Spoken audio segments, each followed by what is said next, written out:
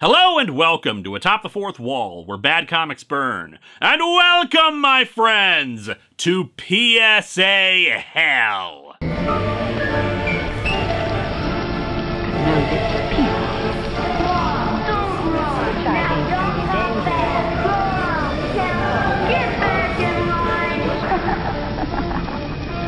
I feel like there should be more documentation on promotional giveaways like this than there really is, but here we are with another one of these that I have nothing on the history of it. Riot at Robotworld was produced in association with NACME, the National Action Council for Minorities in Engineering Incorporated. I have no idea why the Incorporated is there, since checking out their website, it's not really presented as an incorporated business. Maybe in 1991 it was more about how scholarships for kids could really turn a profit. Anyway, yeah, NACME is mostly about helping underrepresented people find successful STEM careers and provide scholarships in those fields. And in 1991, they apparently decided to promote this with a short comic where Spider-Man fights robots. The book was largely distributed at National Engineers Week in February of 1992. Oh, and apparently people decided that this had to be reviewed because they keep sending copies of it to me! I don't know, maybe it was just a really ubiquitous giveaway, but I actually ended up selling a bunch of copies of this to half-price books just because there were so many of them that I had been given by people. It's why I realized I needed to review this thing, or else I would someday be the proud owner of every single copy. So let's dig into The Amazing Spider-Man, Riot at Robotworld, and see if it's worth all the copies that were sent my way.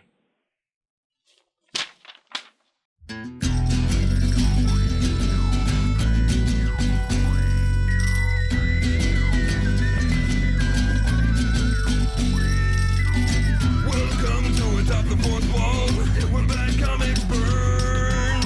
Linkara's gonna teach you all a lesson you won't learn. What's with these awkward subjects? What's all this art so rubbish? To anyone who's had a bad comic published, it could be your turn. Linkara, he is a man who punch sporadically a grouch. Linkara, he has his own spaceship, but he's always on his couch. A universe in flux, Linkara. This comic sucks, Linkara.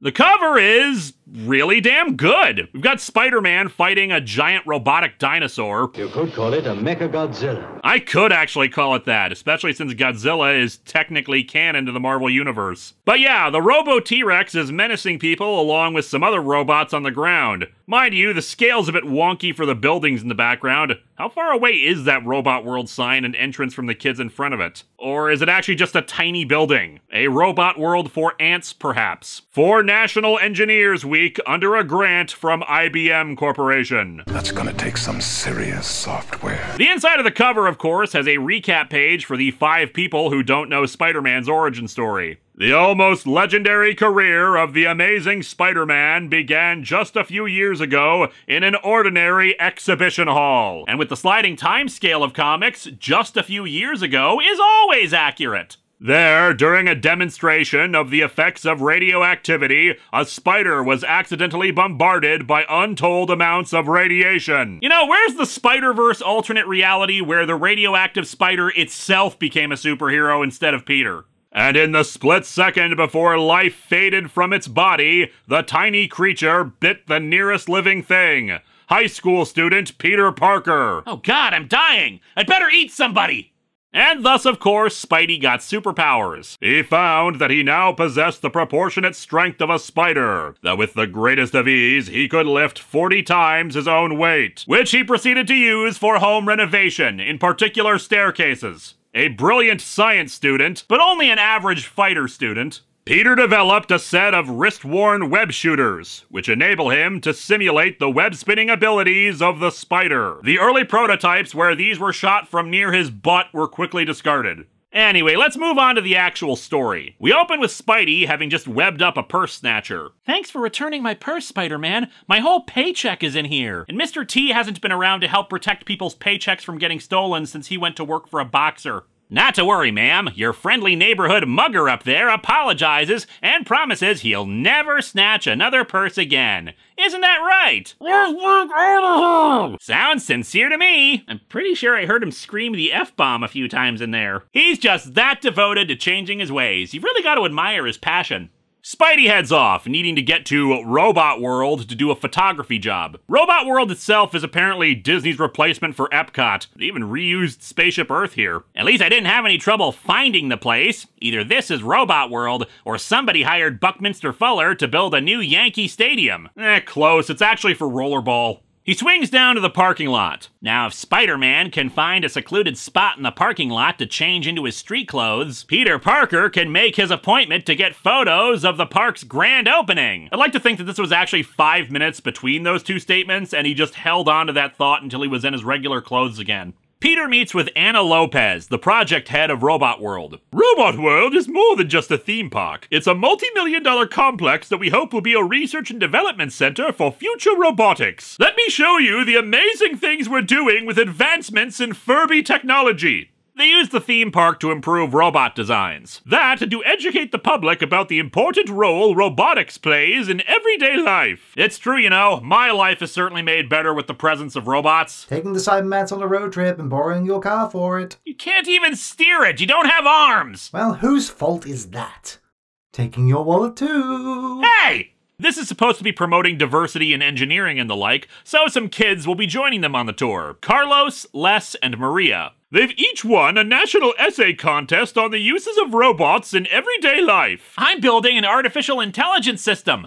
I'm calling it Skynet. They head over to the exhibit halls. I don't want to seem like a dope or anything, Anna, but let's start with the basics. What exactly is a robot? I don't want to seem like a dope, so let me ask a very stupid question. I know, the comic is for kids who may just be learning about it for the first time, but I've got to imagine there was a better way to set up the question. Anna lets Maria fill it in, since she apparently answered the question pretty thoroughly in her own essay. In the broadest sense, a robot is any device that performs a physical task that used to be done by people. Damn flashlights, replacing all the humans who used to make burning torches! I actually did hear the same definition as a kid during a presentation at school, that a lot of objects we wouldn't think of as robots are technically robots. I'm not going to split hairs about this. There are lots of things one could argue is or is not a robot. Except for Mr. Computer. That is not a robot. That is a monster from hell. Still, it's not really the popular definition. Instead exemplified by stuff like Mars rovers or humanoid robots like they see in the next exhibit. Hey, I saw this movie. Not sure why the Gaston villain prequel movie had robots in it, but it did make it better. That's the only place you'll ever see a robot like him. True, real robots are a lot more like this one. That is the most complicated looking Roomba I've ever seen. But yeah, single-purpose robots that are designed more for repetitive, precise procedures are the big norm of robotics. Manufacturing and assembly line process stuff. Mobile robots, like this one, are used in hospitals to free medical personnel from labor-intensive duties like food service, allowing nurses to spend more time caring for patients. Then they break down and the for-profit health insurance industry forces the patient to pay for it if it happens in their room. Since the rest of the park is opening up, they decide to go check out some more. The dinosaur exhibit is spectacular, showing off the time when robot dinosaurs ruled the earth. All of a sudden, the movie prop robot flashes to life. I understand. All flesh must die. This is a weird remake of Westworld. Assembly robots now reconfigured to produce weapons to destroy humans. Oh no! The hospital robot is gonna use those food trays as weapons! In the Dino Land section, a T-Rex, of course, roars and leaves its enclosure to kill all humans. Build the next Jurassic World theme park with robot dinosaurs, they said. It'll be safer than the clones, they said. I wanted to go to Six Flags, but no! I could have been riding Green Lantern First Flight right now! That thing's always reliable! It seems our heroes hadn't reached the dinosaur area yet and are instead being menaced by this thing. Impossible! These machines are doing things that they aren't designed to do! That they can't do! That one's writing poetry about Vietnam, and that one's making a new Mountain Dew flavor! Oh my god, they actually have this robot here going, crush, kill, destroy. Crush, kill, destroy. That's either a reference or an incredible coincidence. Anyway, Anna tries to disable the robot. All robots have an emergency stop button. I just have to... The stop button! It's been removed! Oh, sorry about that. It's easier to put the decals on when it's removed. It grabs Anna, but Peter's able to force it off and get her free while it goes off to do... whatever. It's still saying crush, kill, destroy, yet it apparently failed to do any of those. Great, you build robots to replace humans and they still can't do the job right. Peter runs off on the pretense of getting more film for his camera. Get more film? That's gotta be the lamest excuse for slipping away I've ever come up with. Between that and me not knowing what robots are, I'm really having an off day. What, did that purse snatcher escape and rob that lady again? Spidey takes on the robot dinosaur, although it's surprisingly easy to take out. He just webs up its mouth and then rips its head off! God, no wonder we couldn't have the Transformers be part of the Marvel Universe. Spidey would have just ripped Grimlock's head off to end his brief time as leader. And then he attacks C-3PO and R2-D2. I'm barely kidding here. They're obvious parodies of them, which is kind of hilarious because then you have to imagine 3PO going on a killing spree. He would too. If we get another few movies, I fully expect him to finally snap.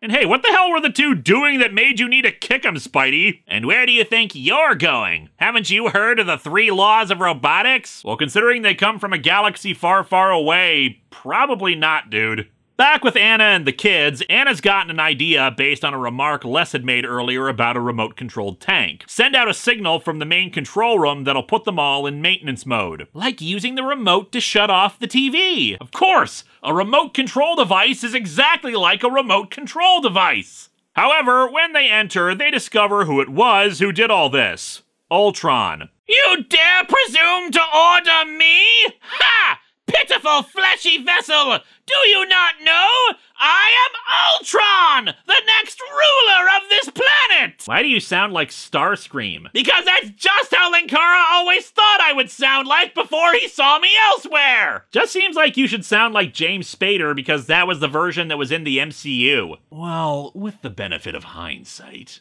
Anna, not afraid of Ultron at all, just asks what's to stop her from shutting him down too. Very little! Aside from these animatronics from your robots in the movies display! Unfortunately, this turns out to just be Huey and Dewey from Silent Running.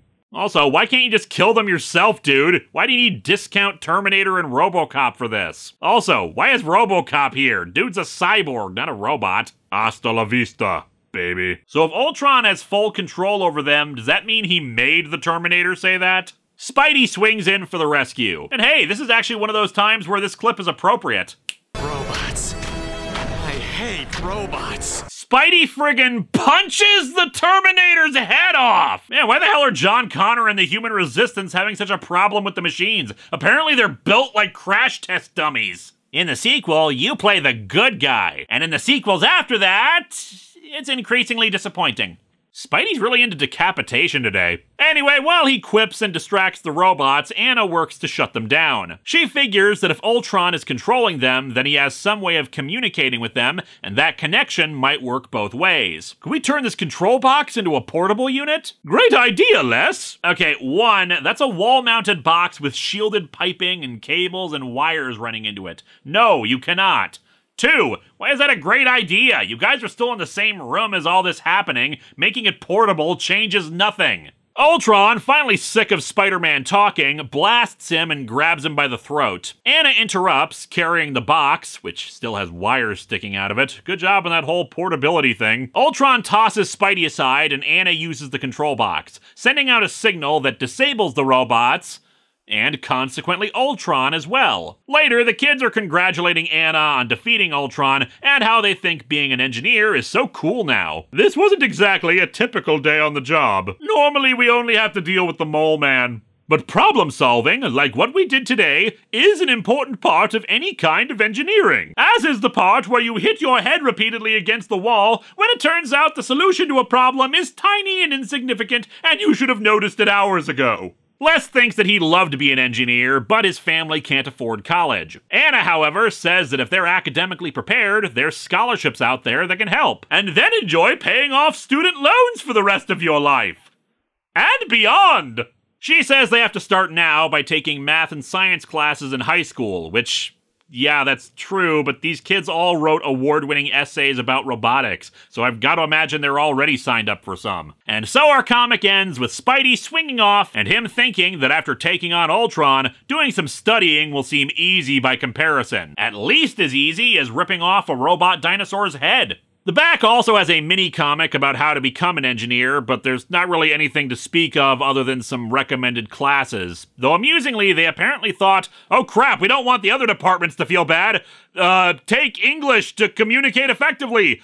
Also social studies to understand the world. Not that they're wrong, just that it feels kind of tacked on. Otherwise, this comic is actually pretty decent. I have some minor quibbles, of course. Peter's really not giving his A game today, both for quips and talking in general. Les is the only one of the kids who seems to have a personality, and not really much of one, unfortunately. Ultron is also taken down a little too easily, but hey, it's a promotional comic about engineering careers and robots. It's not exactly trying to be the cleverest writing out there. Still, the real highlight here are the fight scenes. They cram in a lot of action for a PSA comic, and they're not half-assing it when they're including Spidey against a robot dinosaur, the Terminator, RoboCop, and various other robots. As a PSA, it's not even very distracting about its message, basically going, hey, robots are cool even when they're trying to murder us, so here's some basic stuff that'll help you get started if you want a career studying this stuff. Honestly, it probably underplays that element to the point where if it wasn't shorter than normal, and with the inclusion of underdeveloped characters, you might think this was just a normal issue